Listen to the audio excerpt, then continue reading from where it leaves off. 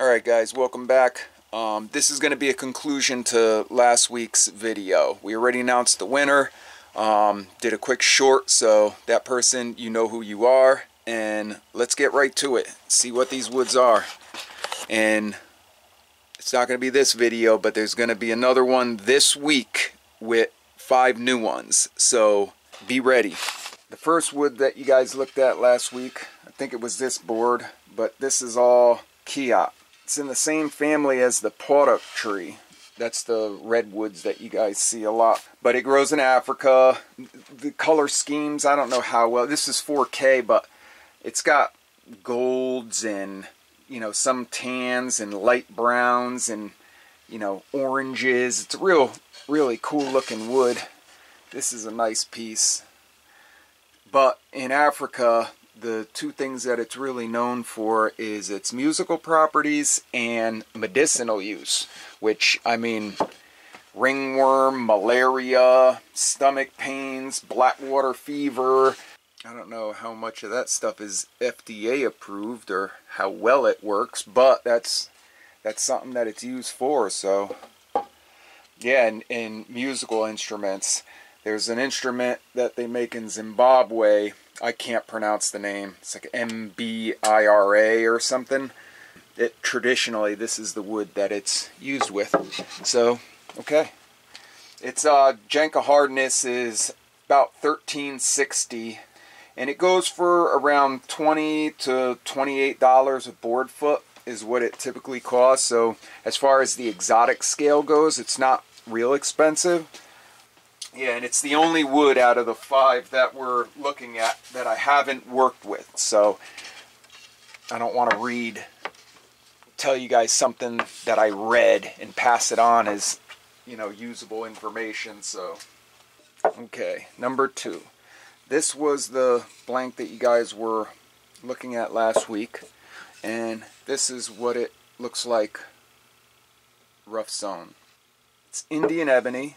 It's the OG black lumber coming out of India and Sri Lanka, but more recently we're seeing a lot more Gabon and Makassar ebony, even though they're just as expensive if not more. But these trees are under restriction now.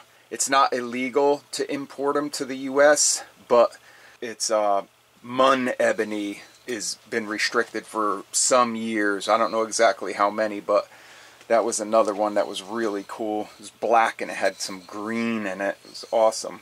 The Janka hardness is around 2430, and it's really hard, and it even keeps a pretty heavy dry weight to it. So Indian ebony tends to be less oily than like a Gabon. So as far as gluing properties go, the Indian's going to be probably a little easier than Gabon. So you can make stuff as small as piano keys, or over there as big as bridges. That's what this stuff is used for, amongst other things.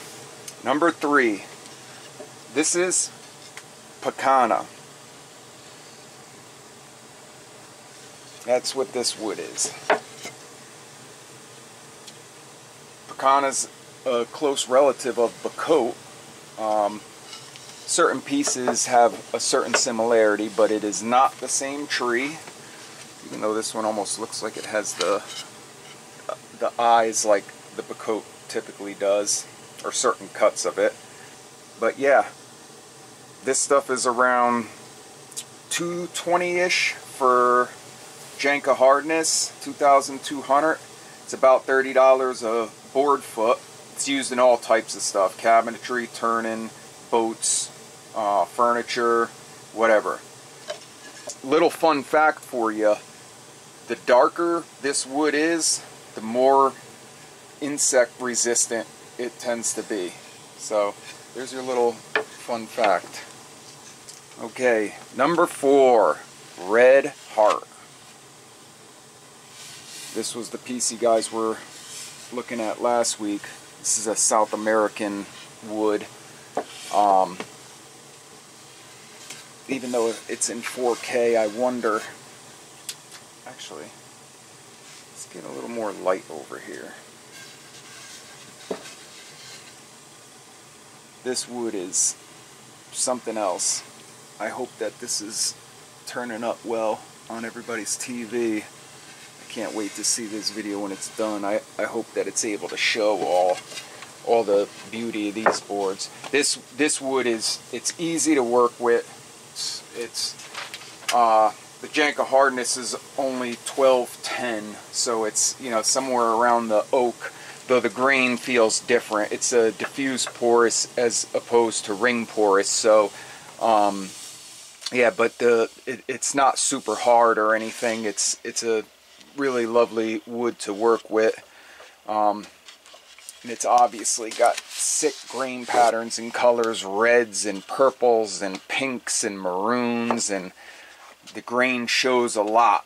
Not like, you know, Purdue, which is very drab. It's red, you know, but there's not much figure to the wood or much going on with it, unless, of course, you got like Ambonia burl, which is the burl from it. But last but not least, this is Indian Rosewood.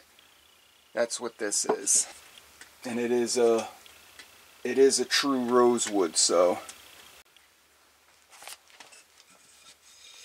the color schemes to this, regardless of how it looks in the camera, it can be pretty difficult to discern, because it depends on what angle you're looking at or the particular piece.